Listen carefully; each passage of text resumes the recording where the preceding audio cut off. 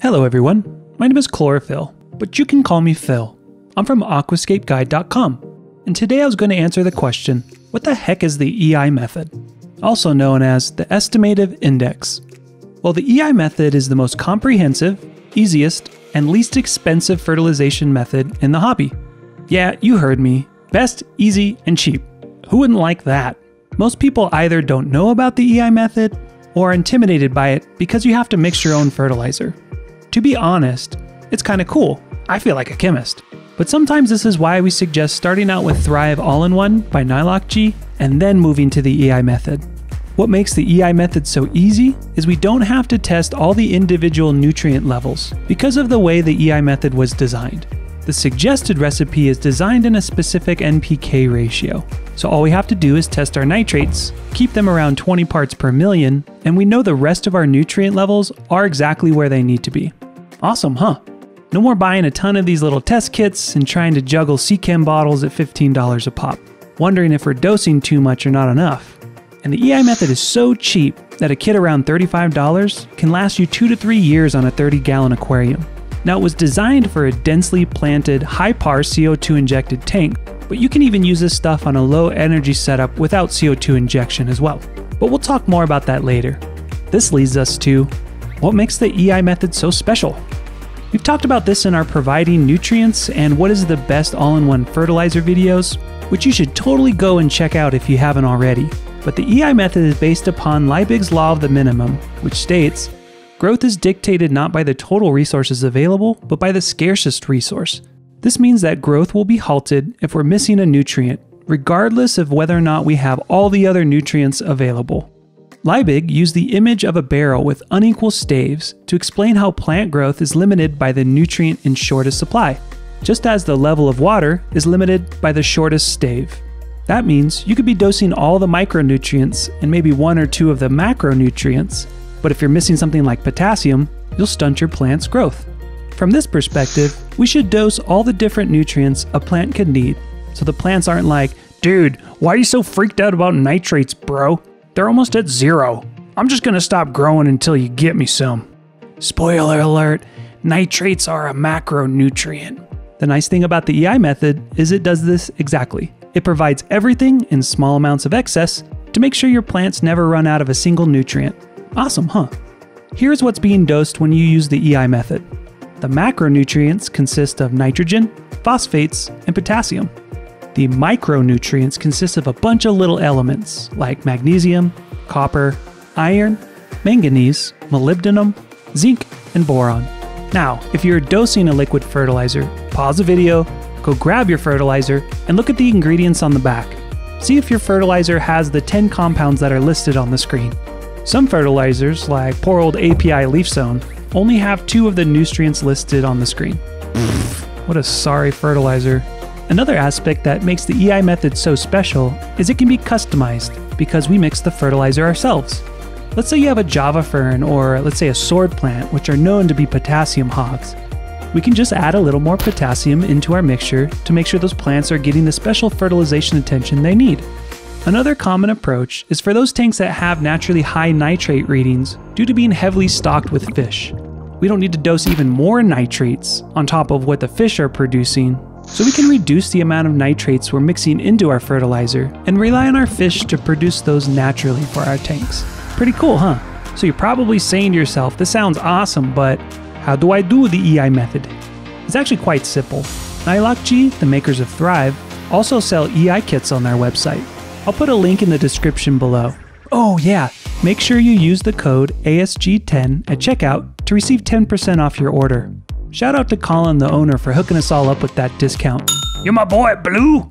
The kit comes with 3 different bags of macro fertilizers, which are potassium nitrate, or KNO3, monopotassium phosphate, which is KH2PO4, and potassium sulfate, K2SO4. Don't worry about all these fancy terms. We'll talk more about them later.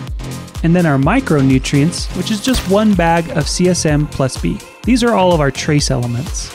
Now you may get asked if you want a bag of chelated iron, but you can skip that for now. Now that we have our fertilizers, grab 2 of their 500 milliliter dosing bottles. We like these bottles because they have a little dosing chamber built into them. Then we don't have to deal with pipettes or syringes. So now that you have your salts and your dosing bottles, you're probably asking yourself, how do I make this stuff? Luckily, this is real easy too. We suggest that you start off with the recommended recipe and then mod it from there. If you want to print something out, the recipe is on our website under the nutrients section of part 1. Oh shoot, you know what? We should totally create a little recipe card or sticker that you can even put on your bottles. We'll get on that after the video. If they're ready, take a look in the description below for a link to the recipe card or a sticker. Anywho, let's make some of this stuff. What you need is your 2 500 milliliter dosing bottles, some really warmed up RODI water or distilled water, just not boiling, a plastic or paper funnel, which just makes things a little easier, and your salts. In the first bottle, label it as your macros. You can slap one of our stickers on the bottle so you know which one's which. The recipe for the macros bottle, which will be clear when we're done, is as follows. 4 teaspoons of potassium nitrate, which is KNO3, 1 teaspoon of monopotassium phosphate, which is KH2PO4, and 6 teaspoons of potassium sulfate, or K2SO4. Use your plastic or ghetto paper funnel to slide the fertilizer into the larger chamber of the dosing bottle. The smaller chambers for dosing, we'll talk about that later. Once all the salts are in, pour your really warm water, again not boiling, should be RODI water or distilled water, into the larger chamber. Cap it really well and shake the bottle without squeezing it. Once you get it mostly dissolved, unscrew the cap to the larger chamber a little bit, just to make sure pressure doesn't build up in the bottle while it cools down. You might notice some crystals gathering at the bottom of the bottle, but that's just the potassium sulfate. That stuff can be a little stubborn and take a bit to dissolve, but it should be ready to go within about 12 hours. We generally make this stuff in the evening and it's ready to dose by the morning. Now we're basically going to do the same thing with the second bottle. We're going to label this one micros, and we're going to add 1 teaspoon of CSM+B to the larger chamber of that bottle. Add our really warm water, cap tightly, and shake without squeezing. This one should dissolve really quickly and actually turn the bottle brown. This is really nice because we can visually see the difference between the macros, which are clear, and the micros, which are brown, helping us quickly decipher which one is which if we didn't label them. Man, we really need to get some stickers we can send out to you guys. So you can go ahead and slap them on the bottle. We'll do that right after this video. And check that out. You just made yourself your own fertilizer. Okay, so now that you have this stuff in these fancy squirt bottles, let's talk about how much should we dose. Again, the nice thing about the EI method is the recommended recipe is set in a specific ratio. If the nitrates are where they need to be, then the rest of the nutrients is as well. So all we have to do is keep our nitrates around 20 parts per million and you're golden. The cool thing about the bottle that you've purchased is there's a smaller chamber with really small milliliter readings on it. Take off the cap to the smaller chamber, leaving the larger chamber cap on tightly, and squeeze the bottle. The smaller chamber will slowly fill up and you can precisely measure out the milliliters needed to dose your tank. See, we really love these little dosing bottles. For tanks with CO2 injection that are hitting the 1 point pH drop before the lights come on and keeping it throughout the photo period as we suggested in our CO2 video, we recommend dosing 1 milliliter per gallon of each bottle to start off. It's also recommended that we dose on alternate days. So Monday, Wednesday, Friday, you dose your macros. Tuesday, Thursday, Saturday, you'll dose your micros. This leaves Sunday as a day where we dose no fertilizer and is a perfect time to process our water changes. So, for example's sake, if you have a 30-gallon planted tank, on Monday you'll dose 30 milliliters of your clear bottle, the macros. Tuesday we'll dose 30 milliliters of your micro bottle. Wednesday we'll dose 30 mils of your macros. Thursday back to 30 mils of your micros, and so on till Sunday. Don't dose on Sunday and process your 50% water change. Oh yeah, more on the water changes to come. Now if you're not running CO2, you can still dose the EI method. Liebig's law of the minimum still applies. We're just going to dose a lot less as your plant's growth isn't in overdrive. We suggest starting out with 25% of the recommended dosage. Run that for a week and test your nitrates along the way to make sure that they don't slowly climb up above something like 30 parts per million. For example, if you have this 30-gallon tank you'd like to dose, the recommended dosage would be 30 milliliters, but 25% of that would be 7.5 mLs a day. Again, watch your nitrates. If they keep climbing, dose less of each bottle per day until you find the correct dosage, which keeps your nitrates at a stable 20 parts per million.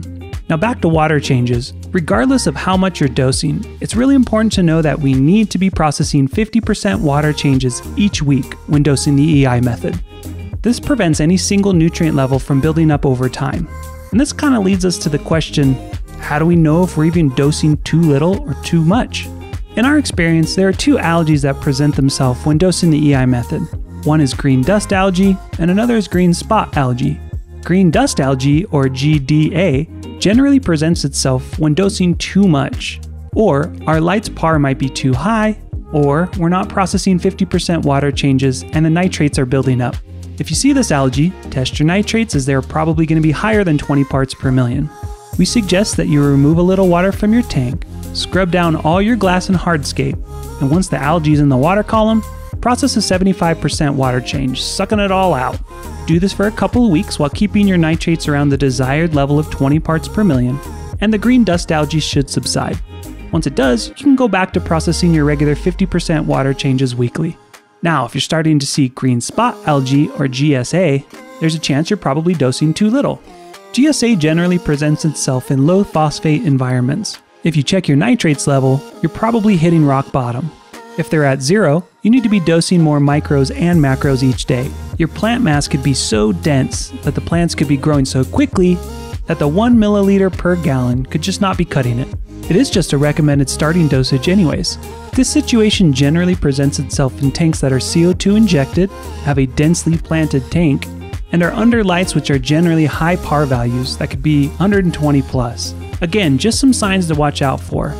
Another sign could just be that the plants are showing signs of deficiencies. But as we've learned with Liebig's law of the minimum, we cannot just dose a single nutrient. We have to increase our fertilization table to make sure our plants have everything they need at all times. Well, that's about it for the EI method. Not bad, huh? Let's recap. The EI method is the least expensive, yet most effective and most customizable fertilization method in the hobby. What makes it so inexpensive is one EI kit that costs around $35 could last you 2 to 3 years on a 30-gallon aquarium. What makes it so effective is that it's based off of Liebig's law of the minimum, which teaches us that we need to provide all the nutrients a plant could need at all times, otherwise plant growth will be halted. And it's the most customizable fertilization method because we get to decide which of the compounds we put into the mix. If your fish are producing lots of nitrates, put less nitrates in the mix. If your massive Amazon sword is super potassium hungry, then add more potassium sulfate. It's no wonder why a lot of professional aquascapers use this method for fertilization, especially when paired with a high CEC substrate like an aquasoil. EI kits in 500 milliliter dosing bottles can be purchased on NilocG's website, and make sure you use the code ASG10 at checkout to receive 10% off your order. Follow the recipe on our website or the recipe cards in the description. For high PAR CO2 injected tanks, dose 1 milliliter of either the micro or macronutrient each day, and alternate the micros and macros, leaving the 7th day a rest day for water changes. If you're not injecting CO2, start with 25% of the recommended dosage. Whether or not you have a high or low energy setup, or whether or not you're injecting CO2, just try to keep your nitrates around 20 parts per million and you'll be good. If you're seeing green dust algae, or GDA, you might be dosing too much. If you see green spot algae, or GSA, you might be dosing too lean. And make sure you're processing a minimum of 50% water changes weekly to ensure not a single nutrient builds up. And if you start seeing a little algae, kick it up to 75% weekly. That's it. You're going to have nutrients covered for years to come and feel like a chemist along the way. If you haven't done so already, check out our website at aquascapeguide.com for more information on the science behind aquascaping. And also, don't forget to check out the other YouTube videos we have on our channel. Alright, I've got to go mix up a batch of ferts. Later, scapers.